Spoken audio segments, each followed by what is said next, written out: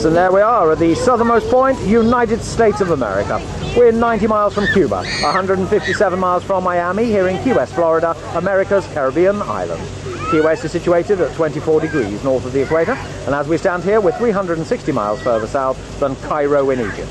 90 miles away lies Castro's communist Cuba, so you're nearer to communism than you are the mainland. You're also standing at the end of US 1, 2,209 miles further south than Fort Kent in Maine, the border of America and Canada. So there we are, the southernmost family in the USA, in Key West, Florida.